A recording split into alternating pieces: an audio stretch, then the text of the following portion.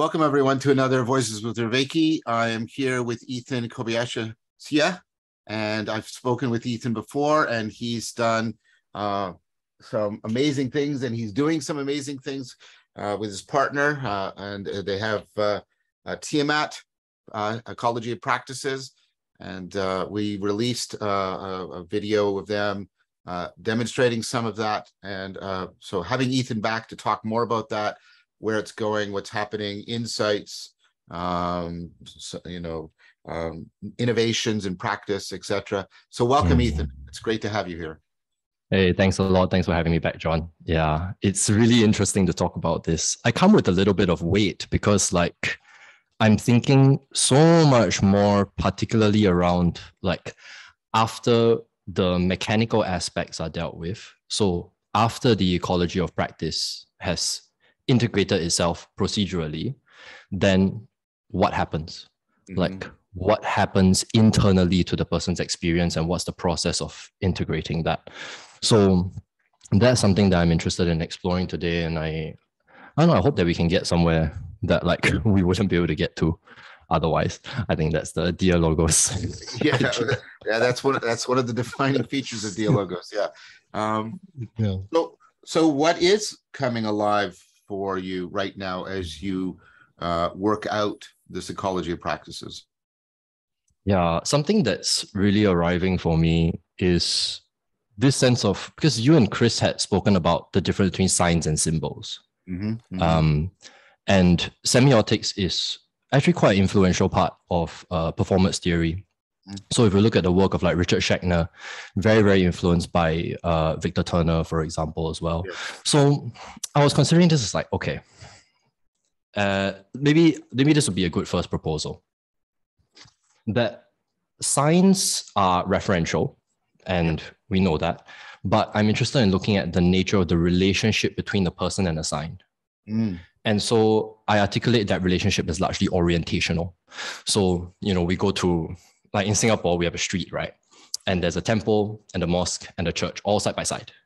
And so the sign tells you what's what. But aside from an orientational relationship, there's not much else there until it moves itself into the next stage, which I think at the moment I put down as an idol.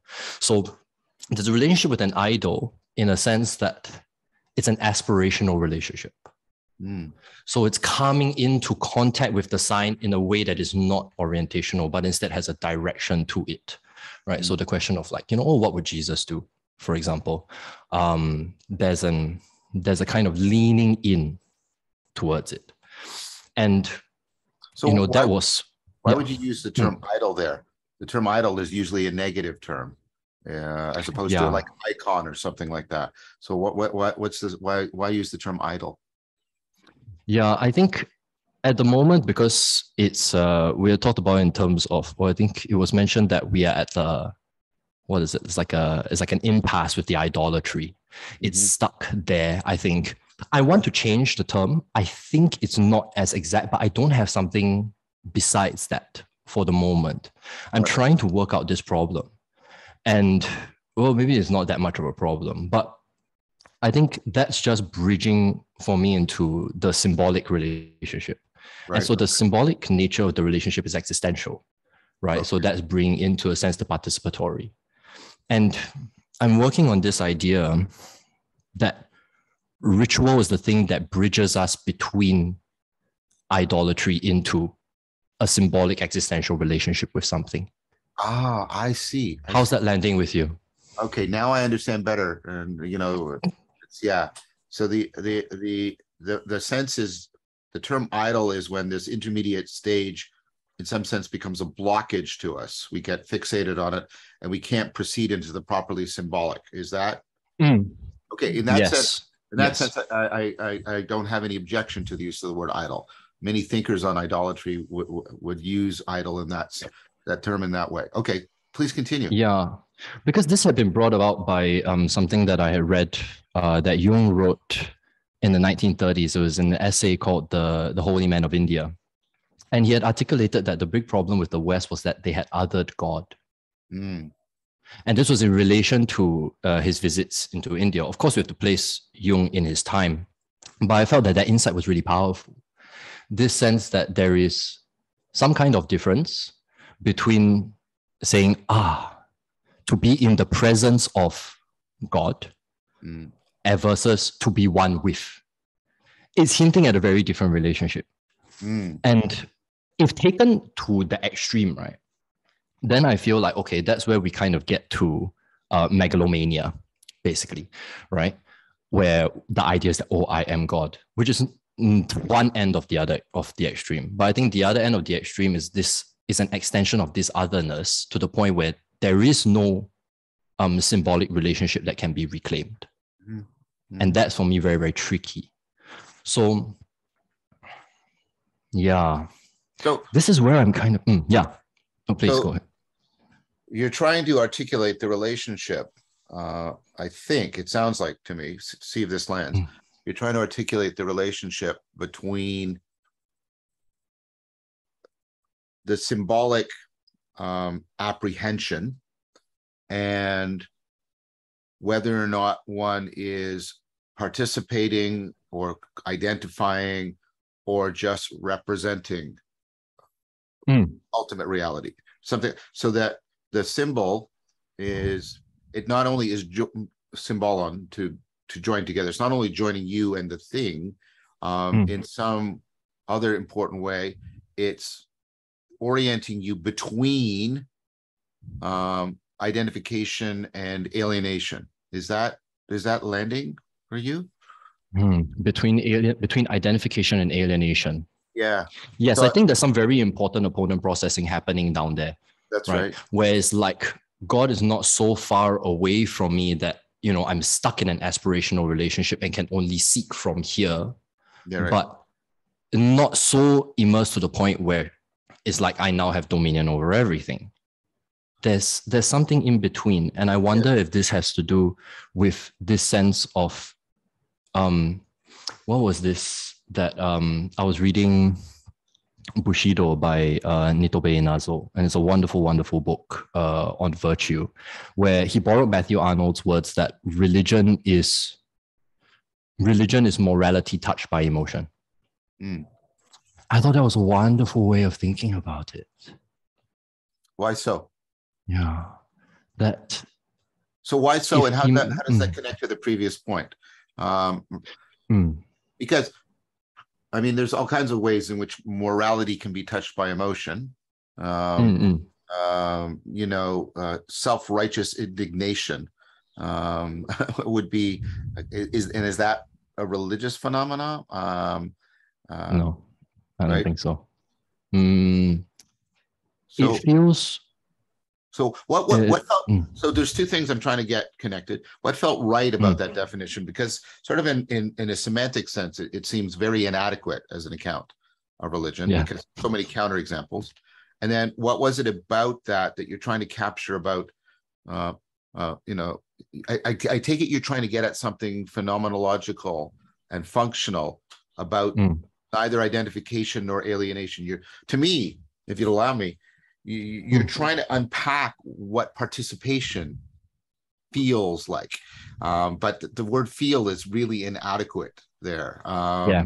It's how you're trying to how it shapes you and the world and fits you together with it, things like that. Is that landing for you? It's along that line. I think first of all is like what participation, how it affects us, what its kind of phenomenological experience is. That's exactly right. Yeah.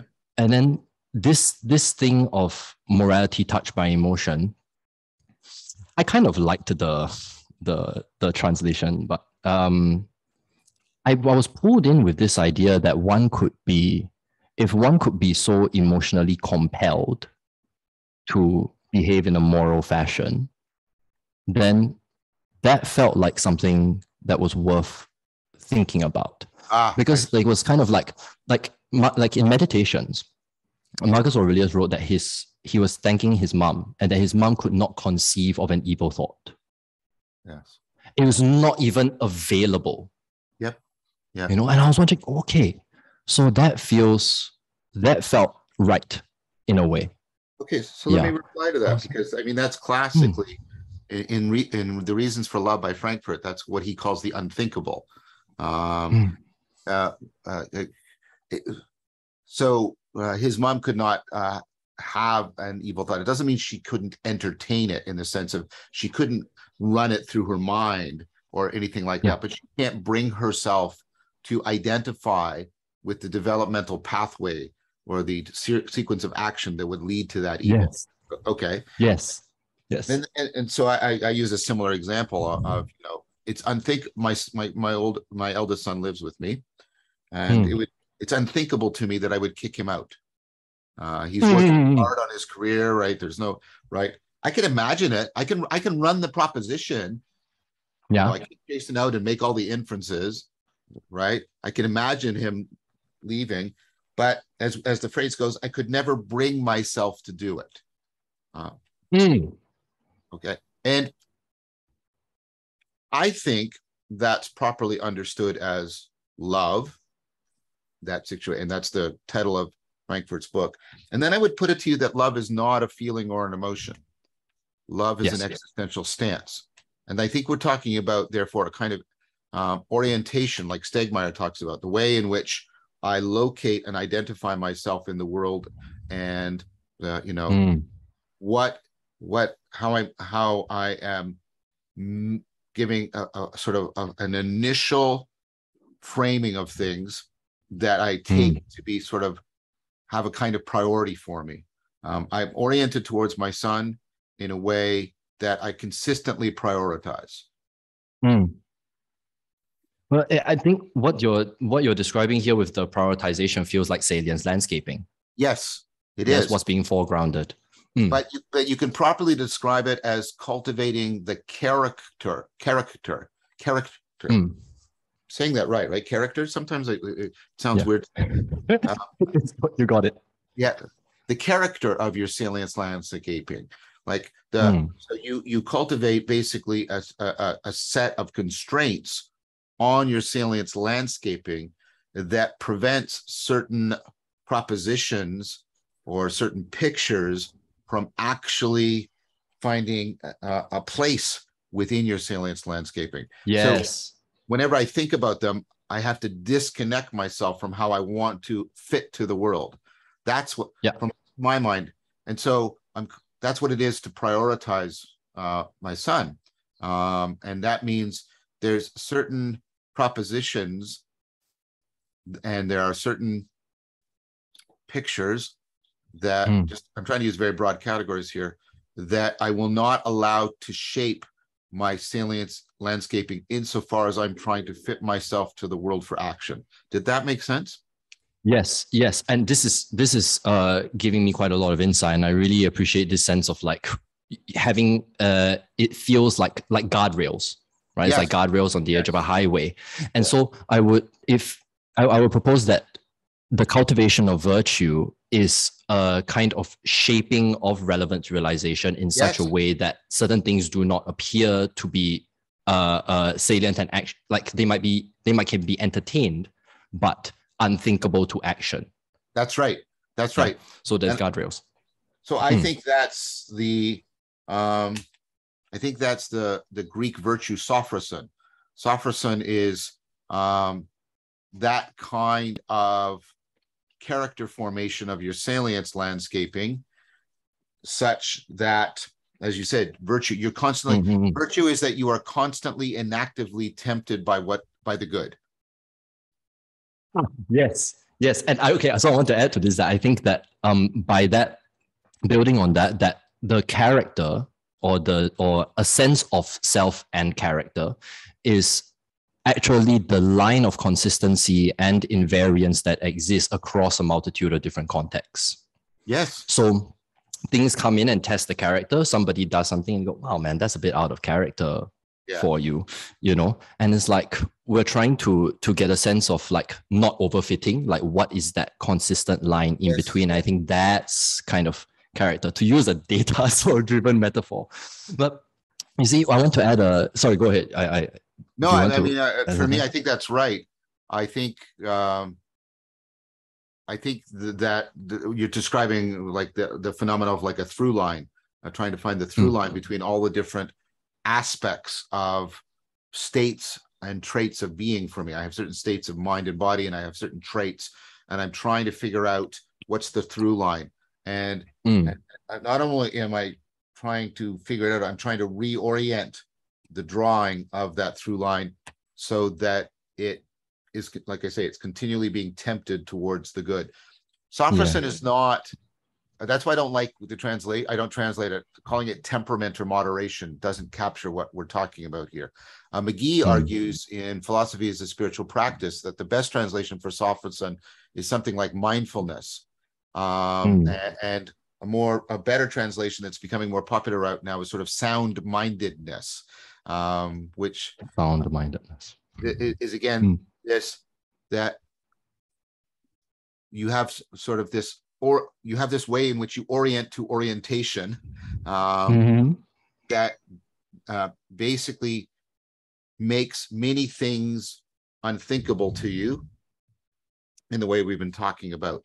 And then the issue is, what's the phenomenological experience of that, to get back to the original question? What does that feel like?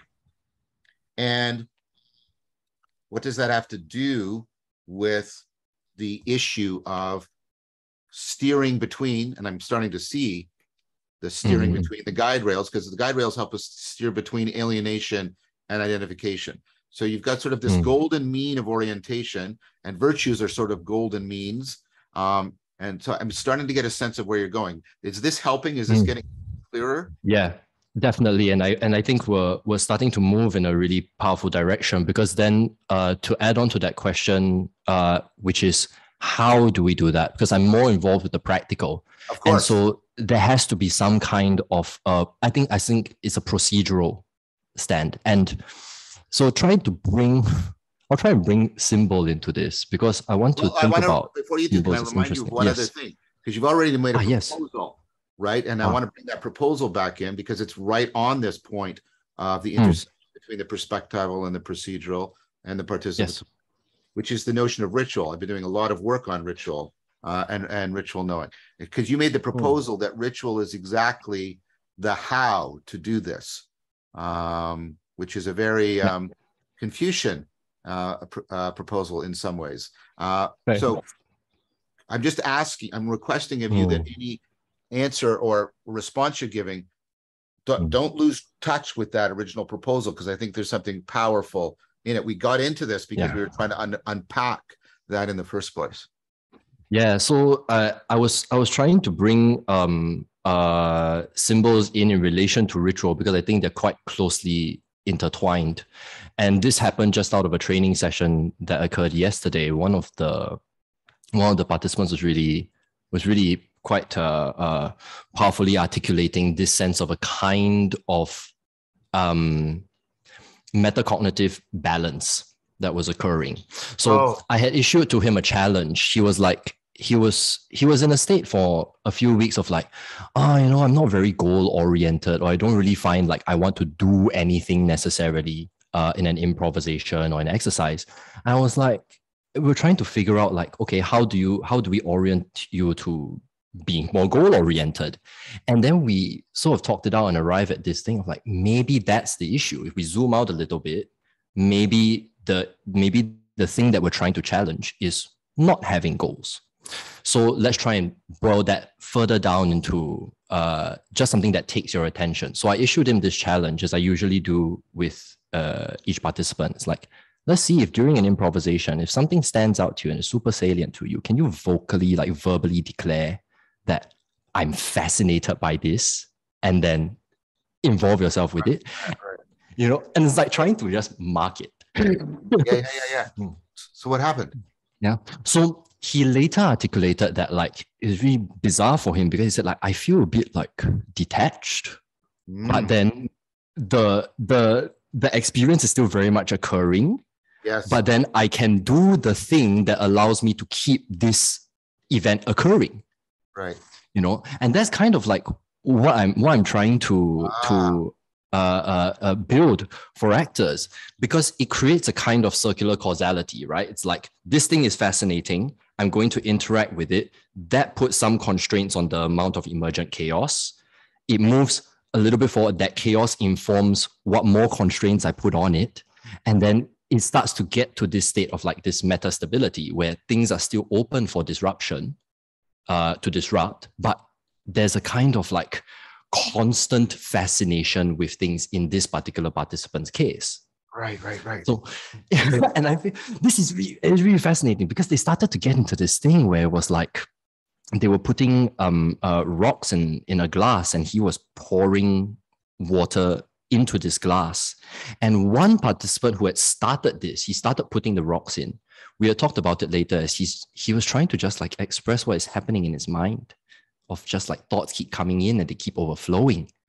And then another participant was like talking about it in terms of, oh, it feels dangerous and I want to like take care of it and all that.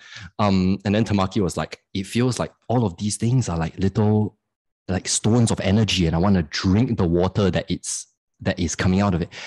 And I'm like, you guys have spontaneously made a symbol. Yes. You know, and that's what I mean. And they were articulating it from various angles, this multi-perspectival. And then I asked the participant who had started dropping this in, I was like, well, what came up for you? What's it like to hear people describe it in this way? And he said, wow, it actually doesn't feel all that bad. Like, it's okay to have this. Yeah. So that's why I'm tying ritual and symbol together in a sense of like a procedural act of maintaining participation. Okay, so that's very, very powerful. Let me try and respond in depth. I like this proposal of the ritual emergence of a symbol, and this proposal of a symbol as a condensation of many different instances of perspectival connectedness, religio, perspectival religio. They've got all these perspectives, and then the symbol is joining them together, symbolon. They're all converging, coming together, and yet they are sensed as not being orthogonal or antagonistic to each other, but somehow belonging together. Because that's what the you just reported. They all go together. Yeah. They all fit together in some way. You want to say something? Go ahead. Yeah, it's because that's the confirmation bias leaning in a communal way. Yeah, it's like they bring their subjectivity into it and it gives the symbol more significance in that sense. Yeah. Right, but they're also opened beyond their egocentric perspective because they're joining theirs to symbolon. They're joining theirs to others. Now, and that's part of what's going on in a lot of the work by Jennings and Williams and Boyd and Schilbrecht, that what ritual knowing is doing, it is doing something that's irreplaceable, even by myth or narrative, because what it's doing is you're actually engaging in this act of, it's interesting because it's a loop. First, a ritual has two sides to it. You're fitting yourself to some situation, right? And and you're sort of getting better at that. But then as the symbol takes shape, you also are right. It's becoming something like a masterpiece. You go from making it to then being responsible to it as it's emerging. Yeah. Does that make sense? Yeah. Okay. And so the work by Schilbrecht bringing those two currents together is important. And so the symbol is emerging out of that ritual loop, and it's being done done multi-perspectivally, dialogically. And then is it that symbol resists both alienation and identification because there is connectedness and at one-ment, but it's not yours specifically. It's also others. And therefore you avoid the alienation and the identification, and you get a genuine sense of participation. Is that the argument that's being made here? I think that forms like a good part of the argument. I just want to tag on a little bit, which is that it is that because it is co-created, it's already fitted into the world. Yes. Yes. Yes. So the coherence in a sense is built in, and then the significance is drawn out from it in the dialogical process. Yeah. That's very good. Post participation. Yeah. There's a sense in which the focal point of the symbol also has a life of its own, right? It has its own through line, and so whatever we're doing with it, it's not an.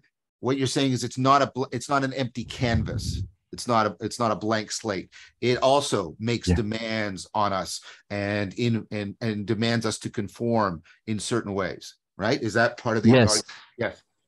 Oh yes, absolutely. And there is an element of how live it is, in a sense that, okay, if in this example, if I used a plastic cup versus a actual glass cup, right? I would argue that the degree to which the participants have to conform to the danger that's presented by a glass cup would change radically.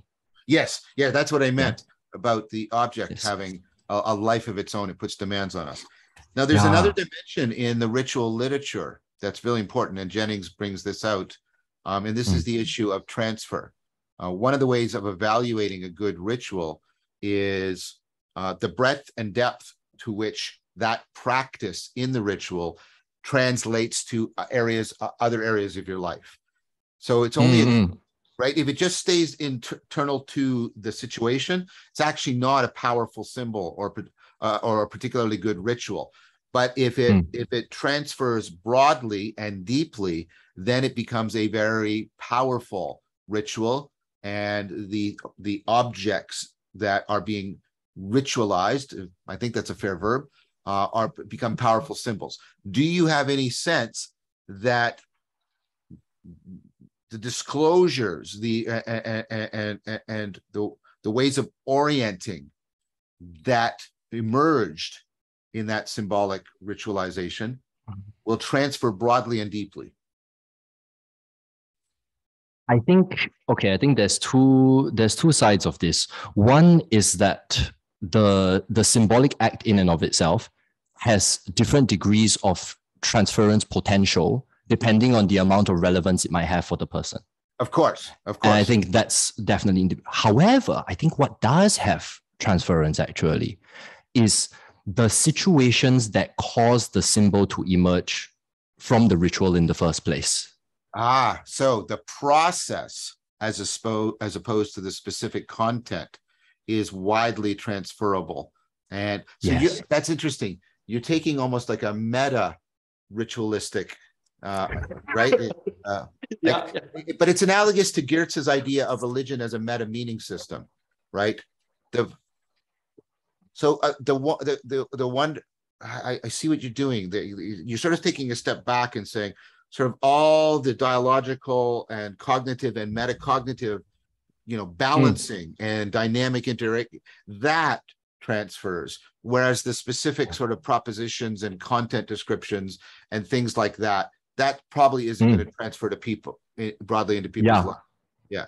Okay. It's localized in the same way that like video game mechanics are localized. Yeah. Right. Yeah. So I'm not going to use my fingers in this scenario all the time. However, if I can play a game in a particular way that challenges specific how do I say this, cognitive mechanics for me, I can transfer that. Even though it's not directly the procedural skill, but I can transfer the salience landscaping. Right. Yeah. Right. So it's part of the function of the symbol to help to capture that meta optimal gripping, to use my language, of the ritual, right? So there's all this stuff going on, and it might be highly localized, but what the symbol helps do is take out exacting those higher order, like meta orientation, meta optimal gripping features. Is that what you're proposing? Yes. I like that. I think that makes sense. Okay. So I'm going to play devil's advocate here a little bit, because then I think that there is something to be said for symbols which are object oriented, but then I want to also think about symbols kind of loosely as anthropomorphized forms. So something that Tamacha and I have been discussing recently is like, how come we don't dream of people we don't completely know? And so we're like, okay, what does this mean? And it's almost as if like, if I dream. Wait, I want to make sure I understand the claim. Is there a claim that we don't dream of people we don't know particularly well? Because I've had those. I've had dreams like that. So I just want to make clear what the claim is. Is that there is something that is akin to a feeling of knowing. And so this had come out because she had this dream where she had met a stranger, but she knew that the stranger was me in the dream. Oh, now I know what you're talking about. Okay. Yeah. So it's separating the perceptual imagery from this feeling of knowing. And this had come out of me looking at the work of Joëlle Proust, who wrote Foundations of Metacognition, was a co-author on that, and the philosophy of metacognition. What I found really interesting is that metacognition is, in and of itself, at least procedural metacognition, pre-semantic. It's pre-propositional. It has to be. That's a good book. I have to get back to it. I haven't finished it. Go ahead. Yeah, it's really wonderful, because I think there's this sense that, okay, let's say, actors do this all the time, right? It's like, okay, there's you, okay, as John Vervaeke, right? Now, if I dream of you while I'm sleeping, whether or not that has actually happened, I have no comment. But the dream symbol, the symbolic version of you that exists, is not the actual you, right? That's right. It's an avatarization of myself in some way. Yes. Okay.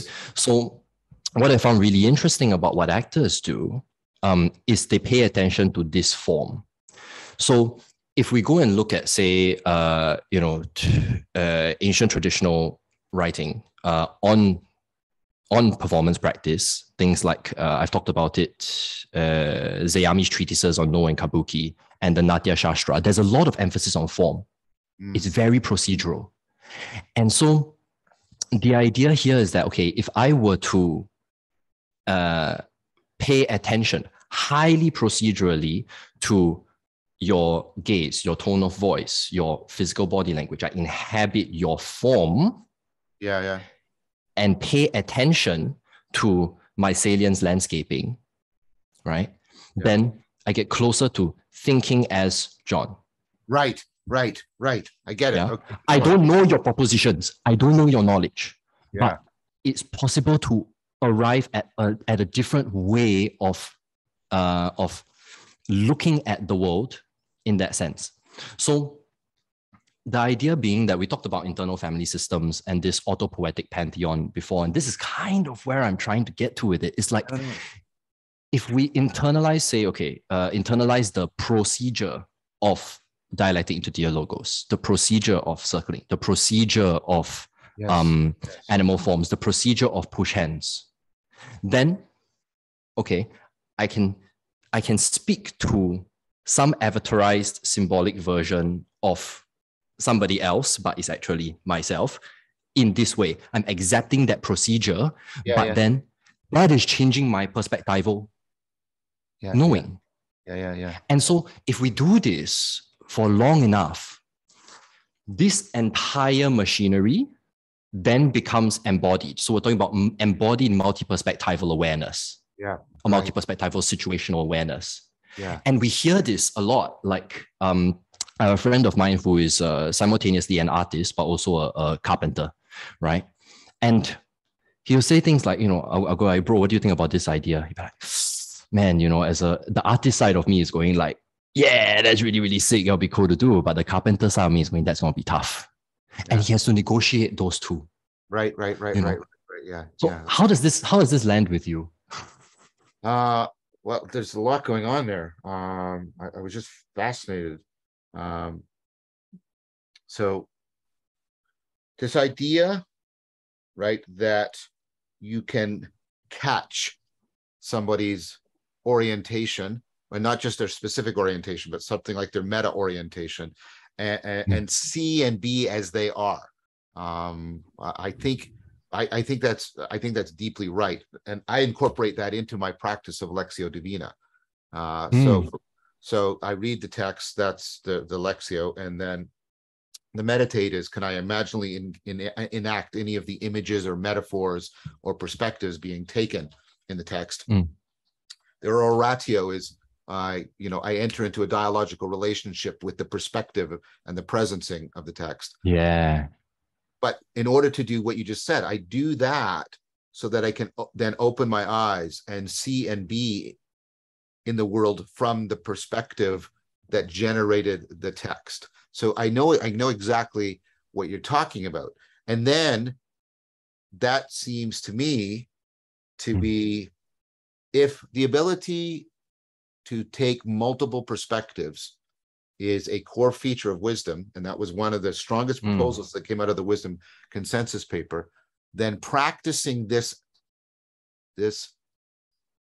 I don't virtuosity. It's not quite a virtue, but it's a virtuosity. Practicing this virtuosity, I think, is a powerful way to make ourselves wiser by having us embody a viable and powerful multi-perspectival ability. That's what I'm getting from this. And and then what I'm trying now to piece together is what we said before, and that gem, right, that's coming out is you see. Let me try this. Got the ritual, right? And then we're getting the symbol that allows us to exact for transfer. But what we're exacting is not that specific perspectival orientation. We're exacting a more meta-perspectival ability. In fact, this ability to take multiple perspectives is part of what's, right. And then we're learning to embody that. And that's actually a real practice for the cultivation of wisdom. If the ability to take multiple perspectives, to have that meta-perspectival flexibility is crucial to wisdom, which I argue, based on the consensus paper, is in fact a central feature. That's how I'm stringing this all together from what you're saying. Yes, I think you're absolutely right here. This sense of it's kind of like putting different perspectives together in a string. Yes. Until it's so fluent that it's not trying to ally oneself to one particular perspective. Is that I can practice the skill of moving between perspectives and drafting this to the point where it's completely embodied. And I would add to this and say that if it's grounded in communitas. Yes. That, yes. Right. It's that sense of considering the idea that no sage is a lone wolf, is this sense of many sages. And we were talking about this, perhaps what the ancient Greeks were doing in the act of philosophy is exactly this. I want to try and think like my peers, so that they are almost, there is a version of this peer in me that I can dialogue with. Exactly. And then bring to the table. That's what Antisthenes said he had learned from Socrates. He learned how to converse with himself. He learned how to enter into dialogos with himself. That's how I would put it. I think that's exactly right. There's a lot here that's very, very rich in what you're saying. I'm trying to, because I've been recording after Socrates, and this is part of the argument I've been making about what dialectic into dialogos does and how it works for us. What I like what you're bringing in here, which I also was trying to do in the series, is connecting ritual and symbol formation to this internalizing a symphony of sages as a way of cultivating wisdom. But like you said, it becomes deeply embodied. It has to become sophrosum. It has to become, as we say, second nature to you. The second nature of your second self. Yeah. I just want to pause and just, it's really, it's a golden opportunity to talk to you, because you and your partner and your community, you're doing so much experimental participation trying to get at the machinery of symbol and ritual and religio and sophrosone and the, you know, and the multi-perspectival flow that makes one wiser.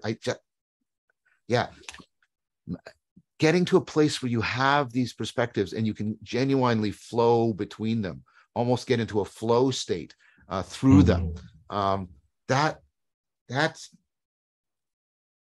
I imagine the people in your group feel like they're participating in something incredibly special and important. I don't know. I have to ask them. I'll send you their reflections. We actually have an ex-student of yours in this group. Yeah, you do? Yeah.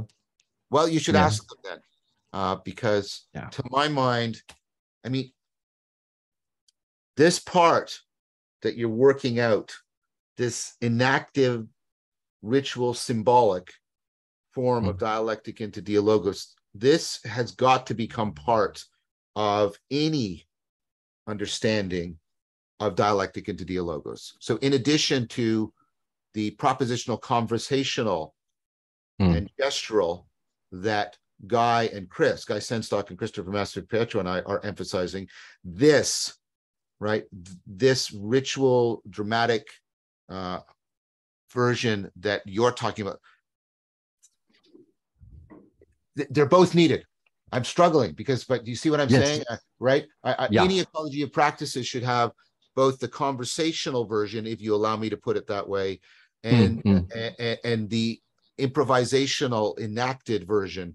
I don't know quite what the right adjectives are to use for it. I think enactive is absolutely correct. I think that something that we have run into recently is that, and this is not to discredit the great work that you've done on the meditation practices, but it's like they were really difficult for people to get into because of, like, one, I think the amount of propositional content, but two is that meditation is not necessarily for everybody at every single stage in their life.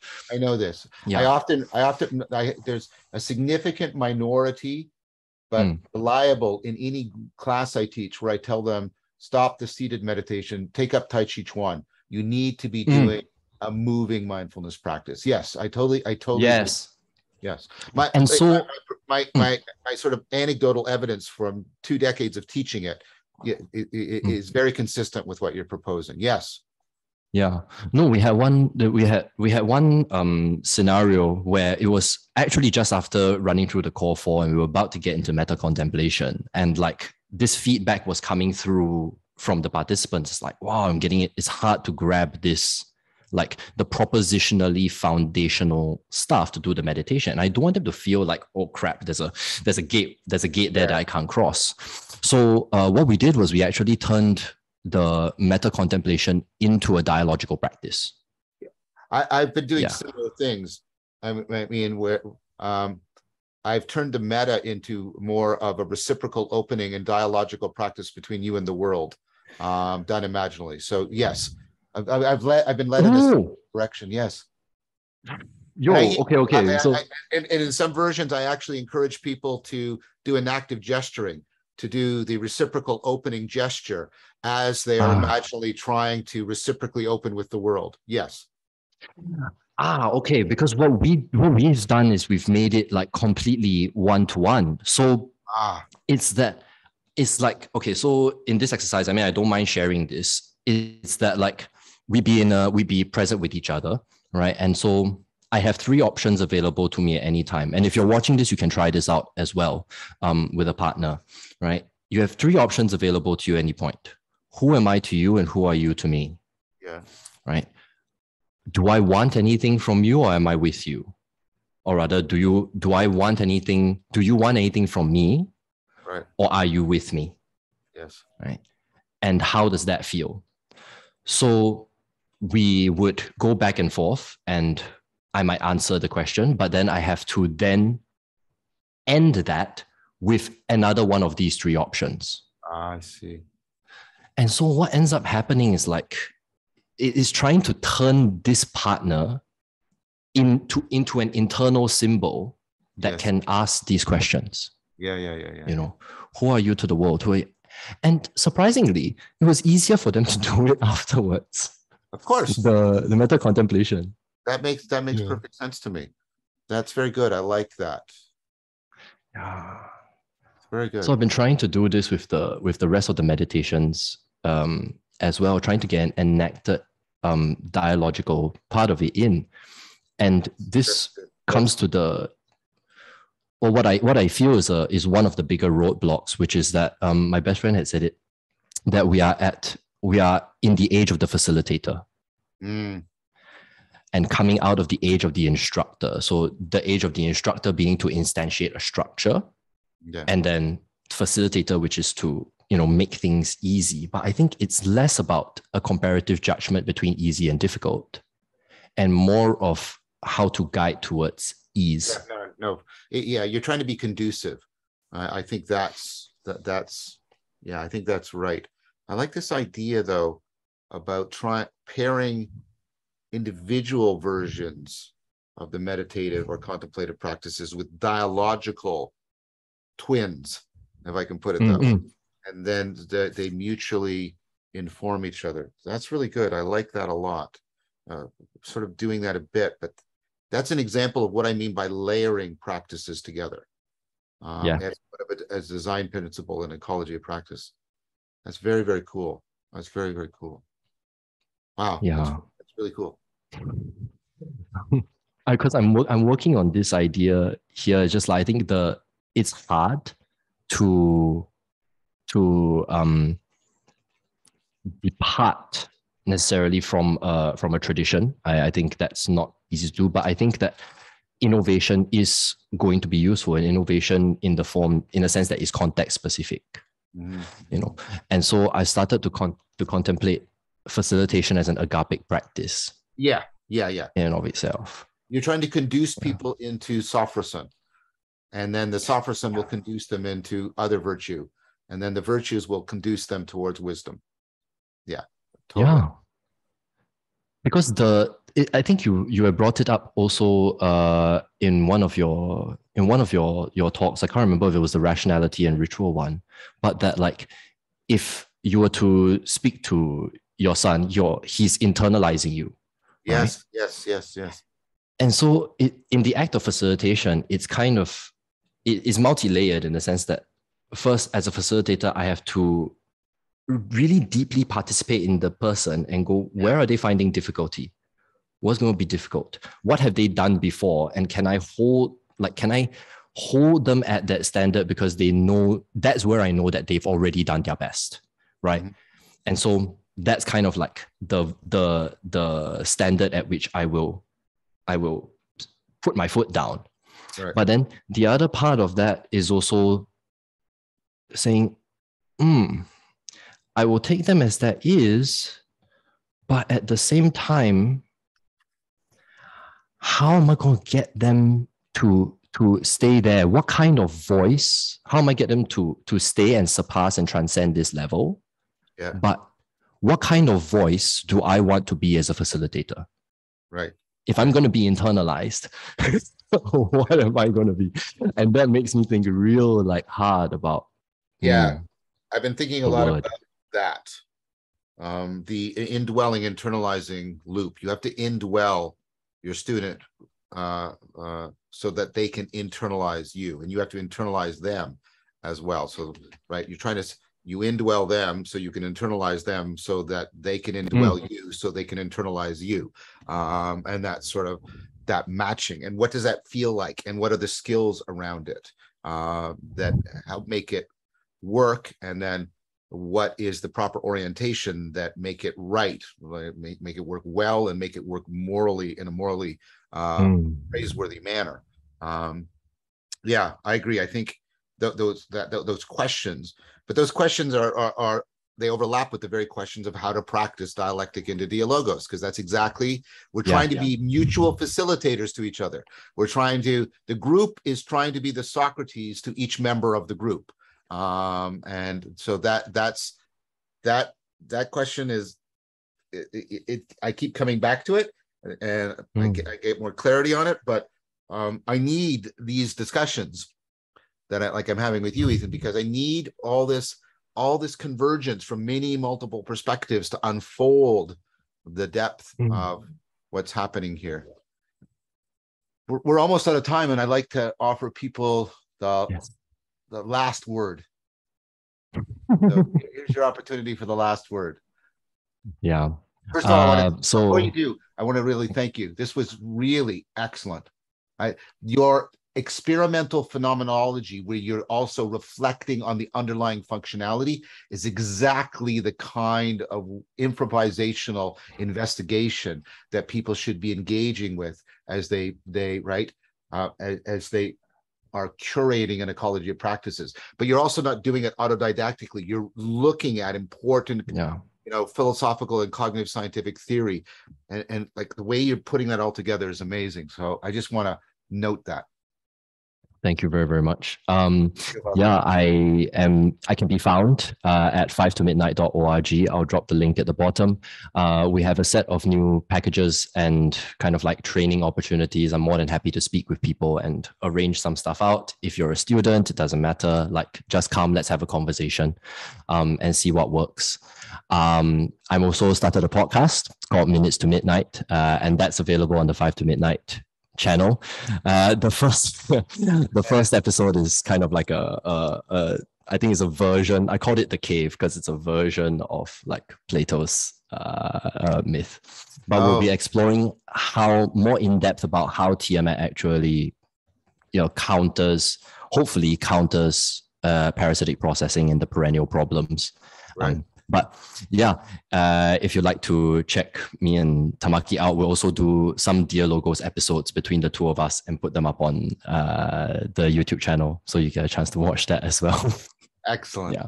Excellent. Thanks so much, John. Thank you so much.